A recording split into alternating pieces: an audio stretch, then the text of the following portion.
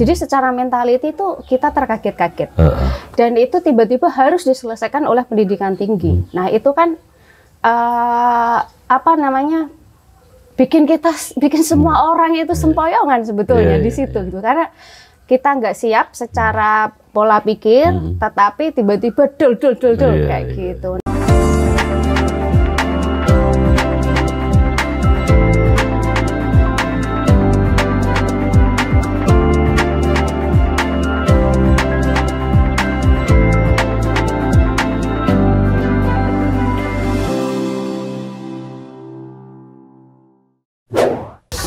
Sobat, jumpa lagi dengan saya, tentu dengan GazeboNHS.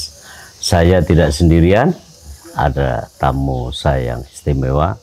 Saya akan sapa Laila Kholid Alfirdaus. Iya. Bener ya? Nah, suka bolak-balik saya. Iya. Itu kok namanya surgawi banget itu, Alfirdaus kan. Pernah cerita, pernah nanya sama ayah bunda? Nah dong. Apa? Ya karena ayah saya terinspirasi sama perempuan hijacker di London itu. Oh sebetulnya gitu. Iya, Laila Kholid itu. Laila Kholid ya, iya, saya tahu. Itu. Dan suka membaca, menyaksikan, menonton karya-karya dia. Bapak saya lah itu. Laila, iya, dan menginspirasi itu. Iya, iya. Harapannya juga begitu ya. dan hebat juga. Ketebak. Udah kecapek pada sebagian besar ya. Masih jauh ya. Gitu. Selama ini kegiatan Mbak Laila apa?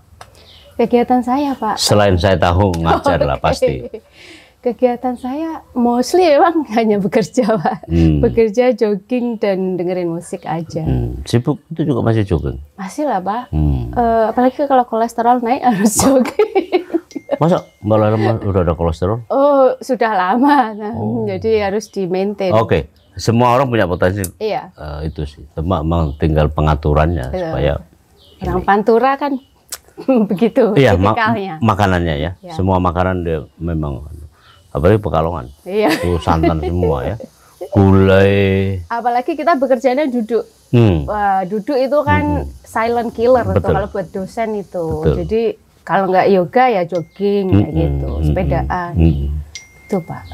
Apalagi Rembang. Oh iyalah. Rembang kan makanan yang apa tuh? Yang kuah, yang apa itu? Kuah santan. Paling enak itu. Garam Pak, ketemu itu. Kadarnya tinggi ya. Iya betul. Ginjal itu. Enak di sini, sakit di sini. Tapi kan orang bilang gini Mbak Laila, kalau kolesterol itu kan ada di lab. Iya betul. Orang sakit kan cuma di rumah sakit. Iya benar. Saya bilang balik kan, ya orang mati juga di kuburan. Iya. Mbak Laila, apa yang Mbak Laila bisa lihat gitu ya tentang dunia kependidikan tinggi kita? Tampaknya saya lihat aktivitas Mbak Laila ada di sektor itu dan banyak sekali melakukan gebrakan-gebrakan. Kenapa begitu ya? Jadi apa sih yang Mbak Laila lihat di pendidikan tinggi kita? Walaupun saya bilang antara jelas nggak jelas. Gimana? Oke, pendidikan tinggi itu sebetulnya kalau saya lihat tuh sangat bisa di manage Pak. Meskipun ada banyak uncertainty ya dari segi regulasinya, dari segi supportingnya, tetapi sebetulnya ternyata ada kesempatan untuk bisa melakukan transformasi itu. Nah, awalnya tuh saya juga orang yang cukup skeptis sebetulnya ya dengan kebijakan pendidikan tinggi, tapi salah satu teman saya mengingatkan saya gitu.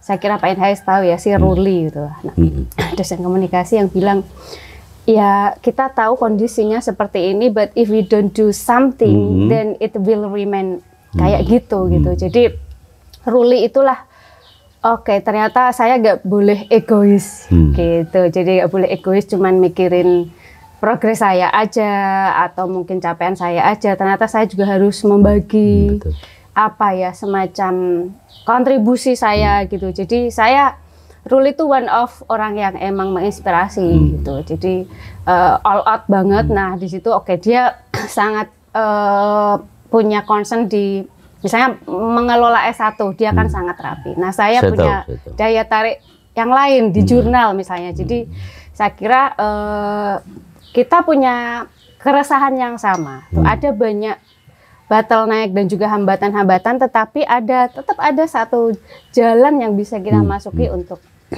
di situ kita bisa bermain ya. Iya, betul. Kalau bottleneck dan kawan-kawan tadi itu apa kira-kira yang selama ini menjadi gelayut ya dari dunia pendidikan tinggi kita? Aduh, berat memang Pak. Jadi kita itu, kalau saya boleh berefleksi ya, kita itu ada di masa yang penuh dengan keterkejutan. Jadi kita itu kan selama 32 tahun tidak memiliki culture, misalnya ya, tidak terbangun culture critical thinking di sistem pendidikan kita. Karena dikungkung kekuasaan ya. Yes, secara culture tuh nggak terbentuk, tapi kemudian masuk reformasi terus ketemu sama digital era, disruption. Jadi secara mentality itu kita terkaget-kaget. Dan itu tiba-tiba harus diselesaikan oleh pendidikan tinggi. Nah, itu kan bikin semua orang itu sempoyongan sebetulnya di situ gitu. Karena kita nggak siap secara pola pikir, tetapi tiba-tiba dul kayak gitu. Nah, itu yang kemudian PR-nya jadi sangat besar. Dari pendulum yang represi, kemudian bebas secara ekspresi. Yes, dengan tiba-tiba ada transformasi digital. Ada era, ya, revolusi 4.0 yang impact betul ke pendidikan ya. Ke pendidikan ya, dosennya tergagap-gagap, mahasiswanya tambah lagi kayak gitu. Di tengah-tengah itu ada COVID. Iya betul, ternyata ada COVID. Ya itu berapa penjuru itu hantam sektor pendidikan kita. Kalau saya lihat ya Mbak Laila, ada hikmahnya juga loh COVID itu. Besar bagi dunia pendidikan. Iya. Suka nggak suka kita harus akrab dengan teknologi. Iya. Orang mulanya masih menunda. Mau penerapan IT ya dalam pendidikan. Tapi begitu COVID ada gitu ya, pandemik ya. Lalu kan kemudian akselerasi. Nggak mau gitu ya. Di pengalaman yang Mbak Laila lihat di kampus misalnya, apa yang tampak akhirnya dari seluruh pemaksaan kehendak situasi ini? Oke, yang paling jelas yang saya rasakan itu sebetulnya produktivitasnya tuh jadi multiplied ya Pak. Jadi kita jadi bisa menghandle satu pekerjaan di satu waktu berbarengan. Nah itu ya mungkin saya agak bisa memahami jika ada beberapa dosen yang penyesuaiannya butuh waktu lama gitu kan. Tetapi di sisi yang lain ternyata itu bisa misalnya bukannya kita mau mengaminkan multitasking, tapi at least manajemennya itu justru jadi jauh lebih bisa diatur. Kalau menurut saya sih begitu. Dengan metode digitalisasi ini. Apakah kemudian akan terus begini Mbak Laila? Kalau dipaksa untuk berhenti juga akan jadi pertanyaan sebetulnya. Cara mensmoothkan transisi ini mau dibalikkan ke yang dulu itu gimana coba? Itu kan tantangan juga buat universitas. Betul. Kita sudah terbiasa. Yes, gitu kan. Lalu kita ambil lagi ke semula, susah juga. Iya benar. Atau karena 2-3 tahun terakhir ini kita terbiasa online, lalu kita harus mengulang metode baru klasikal. Menurut saya masalah juga. Masalah juga. Cuman memang kalau saya ngobrol dengan beberapa teman, bervariasi sih. Kita perlu meriset apakah sebetulnya COVID dengan adopsi digital itu mendukung produktivitas tuh dalam bentuk yang apa, seberapa jauh, dan dalam proporsi yang seperti apa, supaya misalnya universitas kalau mau menyesuaikan lagi kebijakannya kan bisa lebih di-adjust gitu. Misalnya dengan harus betul-betul dilihat lah, dikaji sebetulnya. Jadi kan nggak bisa oke, ini ada surat dari kementerian harus offline, terus tiba-tiba harus offline. Nah itu kan harus ada transisi yang memudahkan. Kalau dosen itu gini, apakah misalnya ya dari keadaan yang klasikal kemudian pakai online, daring gitu ya, lalu kita dipaksa untuk balik lagi ke klasikal misalnya, kan ini akan jadi masalah juga. Betul. Ya secara by time orang pasti akan menyesuaikan kembali, but need another time gitu sih. Betul. Iya. Dan kan nanti juga akan gagu ya. Iya. Begini aja, pemandangan sehari-hari di rumah dosen-dosen, guru-guru kita kan itu kan double device atau triple. Banyak sebanyak itu. Udah kayak laptop gitu ya. Lalu kayak penjaga kepala security bisa memantau semua gedung di kita mall. Jadi IT operator. IT operator gitu ya. Nah tapi kan ada juga kelemahannya Mbak. Kelemahannya adalah misalnya orang kedokteran. Ada keluhan misalnya kan untuk anatomi. Kuliah anatomi itu kan sampai kemudian ke detail terhadap apa nih saraf misalnya kan. Kalau memang mata kuliahnya itu kan kasihan mahasiswa. Wah, tapi kalau kayak gitu kayak suami saya tuh yang bisa nyeritain cerita temennya. Ternyata itu juga bisa dihandle sama digitalisasi. Gimana caranya? Itu pakai artificial something gitu. Itu bisa. Jadi tidak harus kadaver asli itu tidak harus sekarang. Masuk tadi. Itu ada alat yang bisa masuk. Tapi kan tidak semua negara pemerintah. Itu kayak kreativitas banget ya. Dosen-dosen masing-masing. Iya. Jadi untuk ngelihat ginjal, paru-paru, macam-macam itu tidak harus lagi kadaver yang beneran kan. Tapi mungkin juga kan misalnya kalau kita lihat pakai Zoom, pasti bisa kita. Tapi kalau pakai MS Team, memang bisa sedetail itu.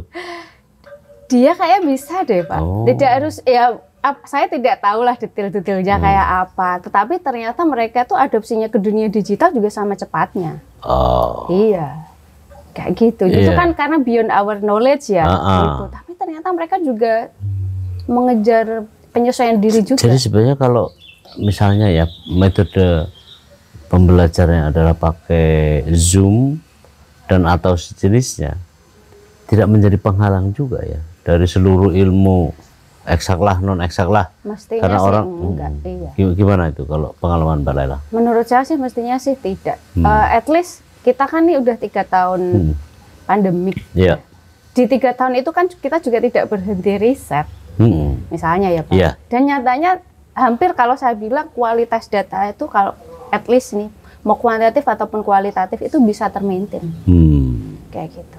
Kita kalau mau kuanti misalnya ya mungkin harus hybrid. Jadi mungkin kita masih butuh enumerator turun lapangan. Tapi data recordingnya, codingnya kan sudah by digital.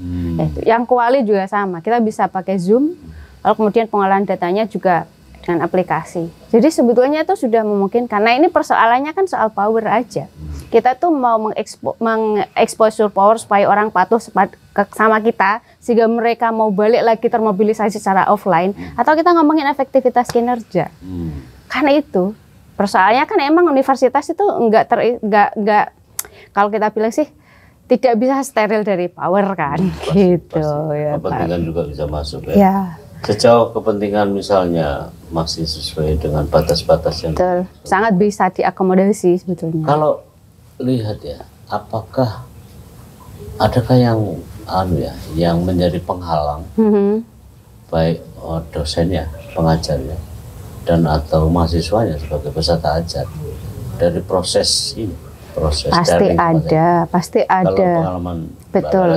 Karena kan itu memerlukan komitmen dua parti yang sama-sama bagus harusnya ya, baik dosen maupun mahasiswa. Jadi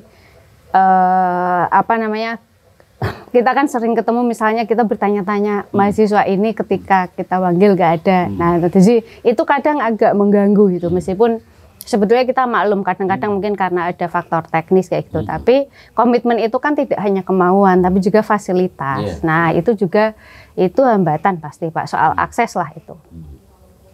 Kualitas mahasiswa? Kualitas mahasiswa ya? Yang bisa diproduk ya dari sistem begini? Saya kira juga tidak masalah sih itu. Kan sebetulnya emang kita waktu pertama kali kan agak terbata-bata ya melakukan penyesuaian diri. Tapi begitu kita udah adjust, sebetulnya saya kira sudah banyak ya sources ya yang bisa kita rujuk untuk gimana sih online teaching kayak gitu. Itu udah ada teknik-tekniknya misalnya. Apakah misalnya juga ini kalau beruntun pertanyaan saya ini, sistem kan sudah berubah, kurikulum sudah berganti gitu ya. Nah sekarang yang paling kentara yang bisa dirasakan adalah aktivitas yang kadang-kadang apa ya, kredit gitu ya. S1, S2, S3. Belum lagi yang lain. S3, S2 dengan kondisi yang relatif terkontrol dalam hubungan dengan mahasiswa, ya. Tapi S1 deh. Betul. Banyak kali yang saya melihatnya begini, bingung, karena rupanya antara program MBKM, tindak lanjut MBKM di seluruh unit, baik pada level di pusat, di Dikbudnya, betul, di universitasnya, fakultasnya, ini kan memang bagus ya, tapi di saat bersamaan juga membebani ya. Kalau Mbak Laila bisa komentar soal MBKM ya Pak.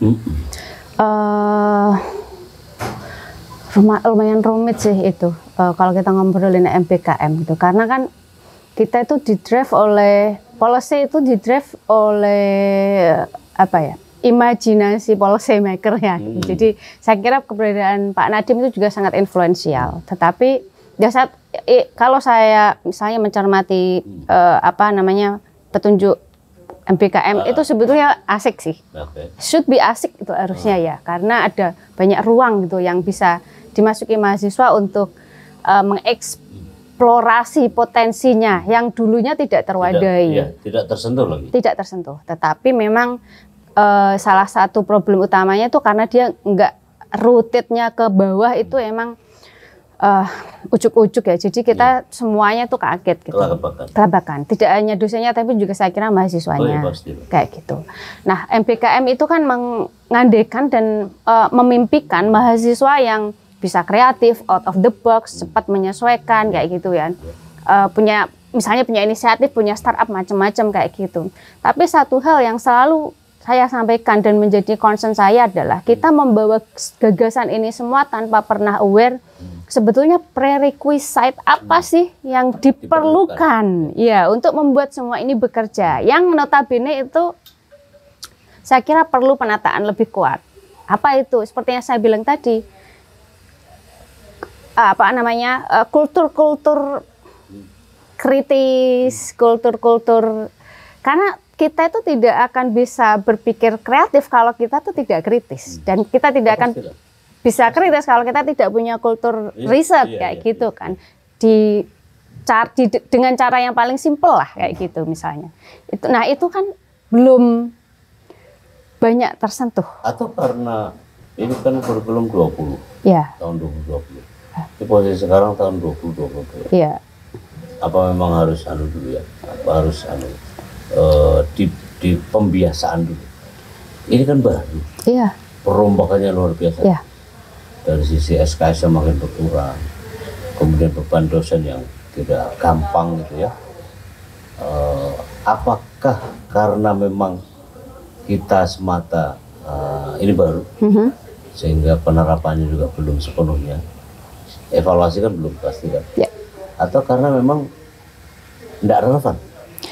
Relevannya relevan kalau menurut saya, ya relevannya relevan, tetapi persiapannya yang masih harus diperkuat. Jadi ibaratnya kita mendorong mahasiswa yang harus mampu bersaing quote and quote secara bebas global, tapi kita masih nggak banyak ngasih bekal tuh. Yang kita bilang soft skill itu kan, coba deh kita compare sama soft skillnya korporasi ya, gimana apa yang korporasi butuhkan itu kan masih sangat jauh. Standarnya. Selama ini kan engagement perguruan tinggi dengan korporasi kan hampir nggak ada, kecuali hanya menyediakan lapangan kerja. Tapi itu pun nggak terlink ya. Betul, tidak terlink itu. Lah engagement dengan policy maker aja nggak kebentuk kayak gitu. Jadi kayak kita kan kayak out of nowhere, tiba-tiba kita harus dipaksa ke somewhere kayak gitu. Universitasnya kayak gitu. Nah kalau selama ini kan saya merasakan lulusan kita itu enggak relevan. Apa yang diajarkan tidak begitu banyak manfaatnya untuk membantu mahasiswa atau orang lulusan. Mbak Laila juga rasakan itu? Somehow ada benarnya juga, tetapi saya melihat mulai ada sedikit pergeseran ya Pak, transformasi di beberapa tahun terakhir. Mungkin itu juga sebagai dampak baik dari MBKM mungkin aja. Jadi ada mahasiswa yang mulai berani menjamah area yang tidak biasa dijamah. Arena tabu. Kayak misalnya lulusan kita itu kan biasanya area yang paling banyak itu biasanya ke sektor swasta atau PNS. Nah ini ternyata ada yang berani masuk ke ranah donor, ya non profit kayak gitu yang highly profesional kayak gitu. Itu kan baru beberapa tahun juga. Ada sih dulu tapi kan nggak banyak. Nah itu juga apa namanya satu perkembangan tapi memang masih belum masif. Gitu. Ya kembali lagi kalau baru tahun 2020 kan belum bisa kita evaluasi kan. Betul. Dokumen evaluasi, hasil evaluasi kan belum. Betul. Ya, nah saya kira emang Pak G, ada parsialitas yang harus kita layak resahkan. Parsialitas itu MBKM yang mengkonversi 20 sampai 40 SKS, tetapi kemudian SKS yang lain tuh mau kita apakan. Kita masih tetap konvensional. That's the big problem. Itu yang harus kita pastikan bahwa yang 40 SKS ini terkonek dengan yang sisanya yang 100 itu. Kalau kita punya 140 atau 146 SKS, kan kita masih yang old fashion nih yang 100 ini. Jadi kayak ada lag di kurikulum gitu loh. Sementara yang 100 ini tidak, udahlah terserah lo deh kayak gitu. Ini yang 40 pokoknya ini kayak gitu kan. Lah itu loh Pak yang bikin kayak nggak nyambung. Sementara di sisi lain kita tuh sedang menggalakkan asosiasi program studi, kayak itu kan juga satu isu, ya yang kita harus kayak gitu. Jadi itu juga problem juga sih. Ya kesempatan juga, tapi juga apa namanya PR kayak gitu, yang 100 SKS itu. Kalau begitu sama mungkin Mbak Laila sependapat dengan saya bahwa kurikulum 2020 ini sebenarnya lebih bagus. Iya. Dibandingkan dengan yang lampau. Betul. Faktanya yang lampau juga nggak banyak membantu supaya mahasiswa berani. Dengan syarat itu tadi Pak, kita perkuat lagi kurikulum sisa. Betul. Betul bahwa memang ada persoalan iya. Tapi buat saya misalnya tidak serta-merta untuk membuang langsung. Betul. Betul. Kan tetap ada pakem-pakem utamanya. Pertama kan soal kurikulum ini pola pikir. Nah, itu kan ke sana. Karena kita bayangkan ya, selama ini memang benar-benar banyak yang jujur aja. Banyak yang nggak relevan. Betul.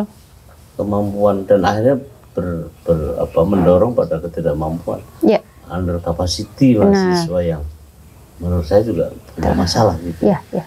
Saya mau kasih contoh sih Pak. Kan saya mengambil mata kuliah kebijakan sektor publik. Nah, ketika kita mau bicara soal market oriented education ya dengan misalnya menyisihkan 20 sampai 40 SKS di MBKM. Persoalannya adalah kita masih punya paradigma kebijakan sektor publik itu ya punya sektor publik gitu. Kita nggak pernah misalnya menggagas bagaimana supaya kebijakan sektor publik ini relevan untuk korporasi, relevan untuk sektor non-profit kayak gitu.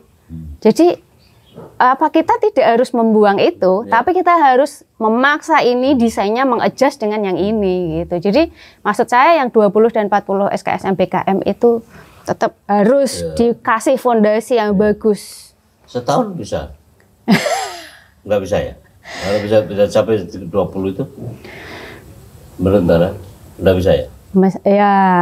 Kan begini, seumur hidup sebagai peserta didik, peserta mahasiswa datang kampus 20 SKS itu kan bukan waktu, bukan kecil, tapi walaupun tidak terlalu besar. Betul. Tapi itu signifikan, signifikan. Itu kan lumayan untuk mendidik mahasiswa. Betul. Sekurang-kurangnya dia punya kesempatan untuk berpikir keluar. Betul. Hal yang selama ini kan dicekokin aja.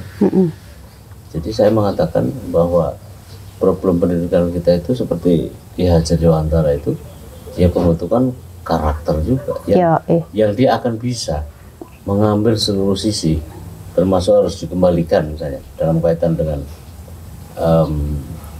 tidak tercapainya Kan jelas sekali di situ peranan yang bersangkutan. Ya, betul. Kalau Mbak Laila memandang soal ini? Iya Pak, jadi kalau saya itu oke, kita memang ini ya tidak bisa menafikan ada kebutuhan besar untuk segera menyesuaikan dengan perkembangan zaman. Tetapi jangan sampai dengan desain yang salah, kebijakan 20-40 SKS MBKM itu malah jadi pointless. Nah itu jadi kita udah sacrifice mata kuliah sebelumnya, tetapi ternyata yang baru ini juga nggak terlalu mengisi kan sayang. Percuma. Jadi nah itu kayaknya kita harus mikirin lagi secara lebih dalam bagaimana supaya yang MBKM ini juga betulan akan jadi jembatan mahasiswa menyesuaikan diri dengan kecepatan perubahan zaman, tapi juga dengan support sisa SKS itu. Saya kira ada beberapa hal kunci sih, beberapa hal kunci. Yang pertama soal satu soft skill-nya itu memang tidak bisa tidak ya harus disiapkan. Kemudian yang kedua, ya dia itu emang akan jadi pekerja, dia itu juga warga negara. Nah itu dia. Dan selama ini kan mata kuliah kewarganegaraan kita itu kan yang state-led gitu kan, state center banget. Betul. Mata kuliah yang berorientasi pada harus jadi warga negara yang patuh. Ya itu penting, tapi di sisi lain membuat warga negara yang sadar akan hak-haknya itu juga tidak kalah penting.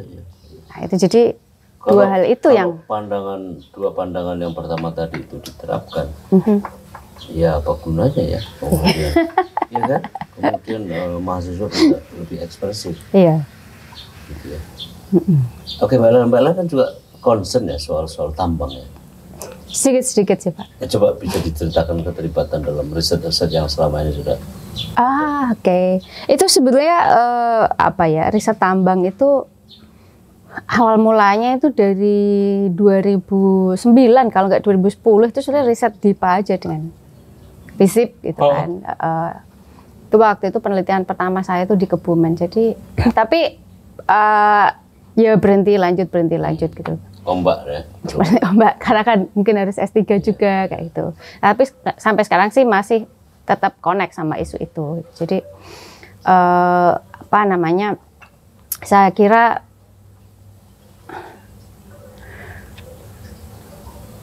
tidak ada perubahan yang berarti sih di rezim tambang yang memang ya represi, negara memang represi ya. Negara itu kan kalau konsep rumpun teori negara organik itu kan kekuasaan itu kan tidak sendiri. Dia bersama sekondannya untuk memanfaatkan kedudukannya dalam ekonomi kan juga begitu. Tapi kalau Mbak Laila tahu kan di Kalimantan, hampir semua Kalimantan. Betul. Paling kurang Kalimantan Selatan dan Timur atau Utara. Itu kan keterlibatan pejabat yang susah kadang-kadang dibedakan antara orang ini sedang berbisnis atau sedang mengabdi. Gimana itu? Olah negara. Apa ya? Apa istilahnya? Apa ya? Kekuatan pemerintah, kekuatan negara jauh lebih tinggi. Satu hal sih sebetulnya nggih Pak. Secara tata kelola sebetulnya tidak terlalu banyak perubahan antara dulu dengan yang sekarang, tapi secara aktor itu memang bergeser gitu. Jadi kalau dulu kan aktornya itu kan sentralistik ya, ya sekarang juga masih sentralistik tapi jauh lebih plural. Nah itu yang membuat apa namanya upaya untuk advokasi itu juga tidak mudah gitu, tidak mudah. Jadi dulu kan kita tidak pernah membayangkan ya, misalnya kalau quote and quote gitu, seseorang yang hidup berdampingan dengan kita ternyata bagian. Nah, jadi karena aktornya tuh semakin plural, jadi apa namanya, semakin plural dan semakin skopnya itu semakin sempit. Jadi dari skop yang paling kecil di kompleks atau di rukun tangga atau di desa itu selalu ada gitu. Dan itu kan somehow itu kan tidak mudah untuk memformulasikan lalu untuk merespon ini seperti apa gitu. Saya kira tantangannya ke sana. Iya. Apalagi dalam waktu singkat dalam kondisi begitu. Betul. Nah, saya kira memang isu tambang, isu lingkungan itu salah satu isu yang paling susah ya untuk bisa didorong jadi gerakan massa yang sangat masif, itu salah satu yang susah. Ya karena itu tadi, sebetulnya kalau kita sekarang kita mungkin mungkin ada isu tambang di Purworejo atau di Rembang atau di Kalimantan tuh. Tetapi kalau tidak kena dampak langsung, itu orang tuh biasanya akan tidak terlalu aware. Ya gitu. Meskipun bad effect-nya itu tidak akan hanya untuk orang yang kena tambak langsung. Siapapun. Kalau begitu, bukankah pemerintah ya udah berkali-kali di banyak forum, termasuk presiden, itu kan karena ada faktor lain yang masih jadi ganjalan. Faktor lain itu antara lain mentalitas masyarakat, mentalitas aparaturnya. Ini kan sama aja perizinan yang tidak keluar, tidak terbit tepat waktu kan. Sementara orang awam seperti kita itu kalau melihat pejabat itu kan sudah identik dengan tidak boleh tidak boleh ini, tidak boleh ini gitu. Gimana Mbak Laila, gimana? Tadi saya udah ini ya, apa namanya, masalahnya kan ini Pak G. Di satu sisi itu kita punya ruang, tapi di sisi lain ruang itu juga dibatasi. Jadi ketersediaan ruangnya itu sangat formalitas itu. Dan satu hal yang selalu menarik perhatian saya adalah salah satu justifikasi untuk melemahkan misalnya gerakan sosial penolakan tambang itu selalu menggunakan justifikasi kuantitas sama geografi. Nah, saya kira kita tidak jarang misalnya kalau ada LSM atau elemen masyarakat sipil melakukan advokasi, lalu kemudian argumentasi, oke, rumahmu mana? Kamu emang terdampak. Nah, itu kan salah satu salah satu framing untuk you don't legitimate enough lah, you're not legitimate enough lah untuk ambil porsi melakukan aksi ini. Padahal kan tidak begitu. Saya pengen tahu sebetulnya Pak NHS, apakah demokrasi itu begitu definisinya? Kan tidak kan? Riset yang pernah saya baca dari Mbak Laila itu isu-isu tentang relasi tambang, kekuasaan, rakyat, gitu ya. Iya. Tapi dari sekian riset itu mana yang paling menarik Mbak Laila? Riset tentang sawit itu salah satu yang menarik ya. Iya, konstelasi politiknya itu juga asik. Asik dalam arti layers yang menjelaskan interaksi politik yang beragam dan macam-macam itu ada, mulai dari misalnya layer korporasi, pemerintah sampai masyarakat, gitu. Konfliknya kayak gitu tuh. Nah, itu juga menarik, Pak. Jadi dari riset sawit itu saya banyak hal yang selama ini tidak saya tahu tapi kemudian jadi tercerahkan. Kebetulan kan saya tidak hanya mendatangi para petani sawitnya aja, tapi juga ada beberapa pengusaha baik lokal maupun perusahaan yang besar ya. Kisnya di Kalimantan. Di Kalimantan. Itu salah satu riset dengan dikti. Iya itu. Jadi betul yang dijelaskan oleh salah satu scholars di Unhas ya. Waktu itu beliau seingat saya mendefend disertasinya dengan mengatakan kesejahteraan semu. Nah, kesejahteraan semu di petani sawit gitu. Jadi cuman memang yang disebut dengan kesejahteraan semu itu sesuatu yang hanya itu pilihannya. Gitu. Hanya itu iya. Jadi sehingga saya melihat itu yang memaksa kemudian juga teman-teman aktivis untuk menggeser orientasi advokasinya dari misalnya awalnya yang ansih menolak sawit karena dulu mungkin itu masih mungkin dilakukan ke ya sawit yang lebih berkeadilan karena sudah terlalu hegemonik misalnya karena sudah tidak bisa ditolak lagi.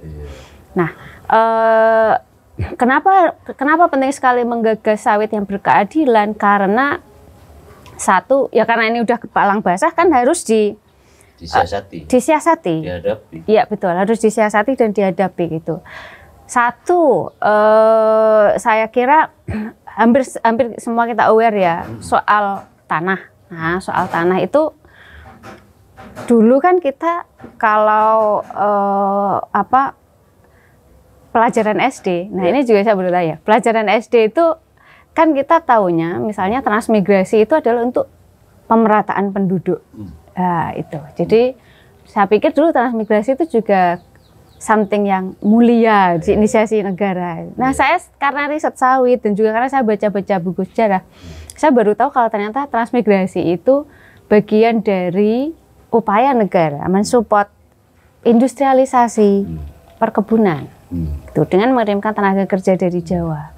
Nah, kalau saya ketemu para transmigran, saya pernah wawancara dengan ex-transmigran, mereka cerita senang jadi transmigran karena dikasih tanah, dikasih uang lauk pauk.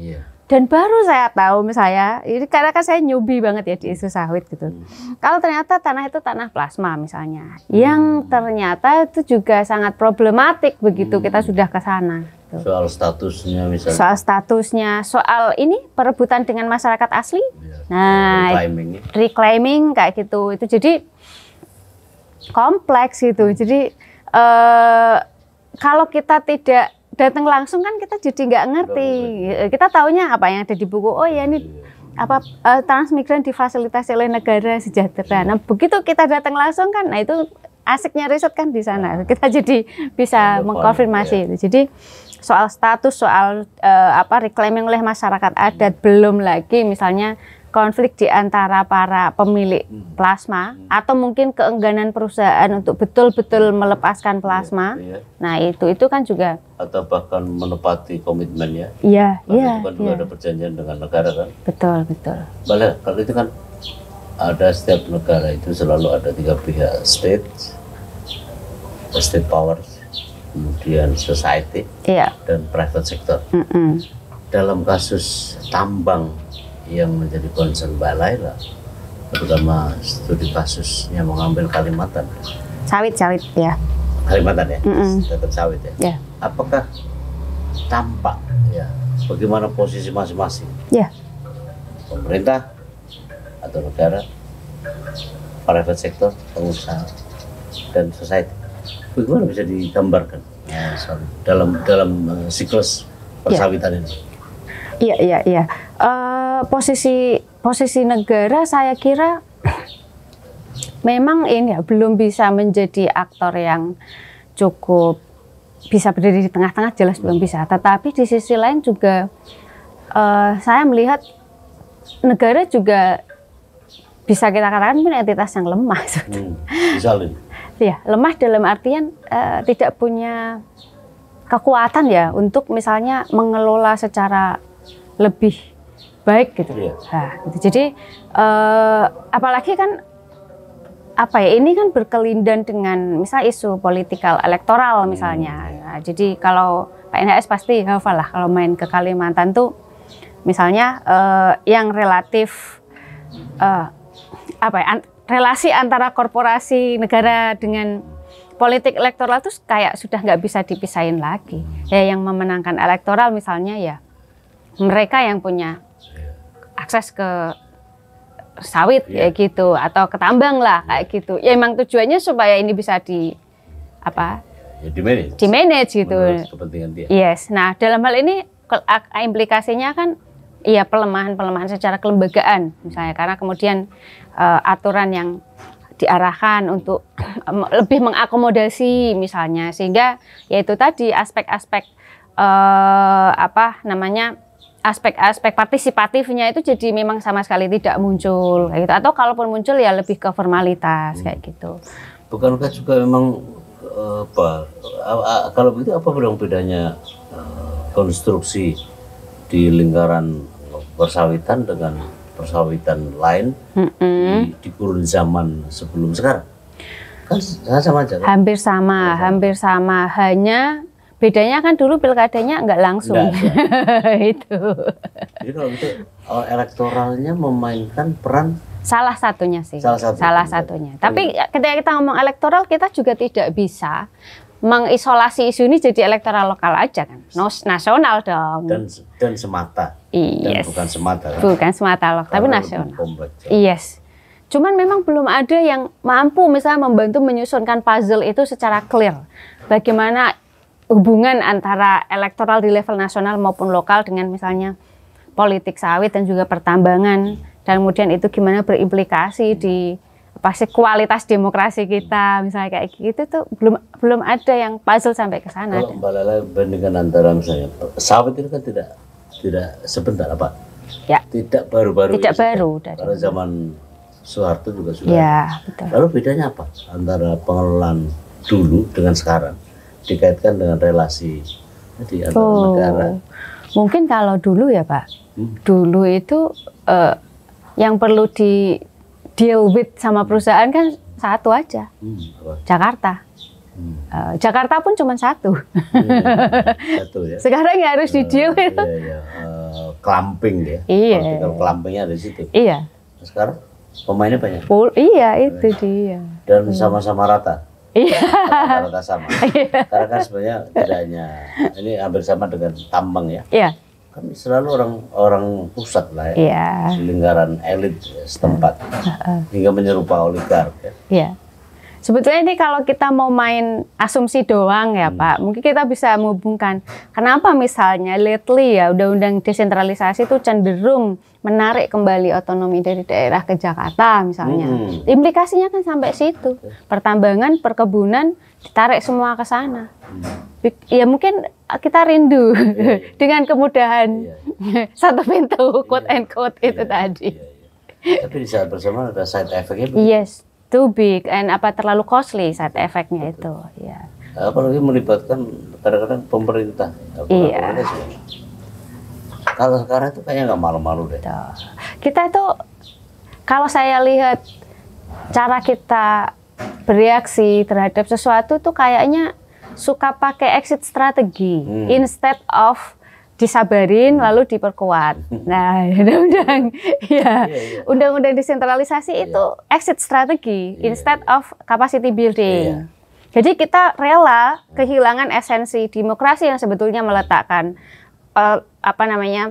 keleluasaan di bawah, kita pangkas itu atas nama karena kamu nggak profesional lah, karena kamu misalnya nggak bener ya gitu, lalu kita tarik kembali daripada misalnya biarin aja itu kan ruangnya di bawah, tapi kita bikin aturan main yang membuat mereka mau nggak mau harus kapasitinya tuh harus di up, kayak gitu tuh enggak. Kalau begitu kan sebenarnya lagi-lagi yang penikmat terbesar adalah lapisan sedikit dari siklus. Iya. Betul. Tambang dan atau COVID. Iya. COVID. Apa namanya? Sawit. Sawit itu. Ya, kita menamai sentralisasi itu sekarang dengan desentralisasi. Dan memang desentralisasi dalam politik elektoral juga gagal. Yes. Orang kabupaten kota, provinsi dia nggak mandiri untuk mengajukan nama, kecuali selera pusat. Ya. Jadi kan sama dari analoginya kan. Dan memang itu berbahaya menurut saya. Iya. Oke, thank you Mbak Laila. Sama-sama. Mudah-mudahan memberi manfaat dan sobat, kita akan sua lagi di kala kesempatan. Terlebih saya juga merasa senang karena Mbak Laila ini memang tepat untuk membahas apa yang sudah kita bicarakan. Thank you banget. Assalamualaikum warahmatullahi wabarakatuh.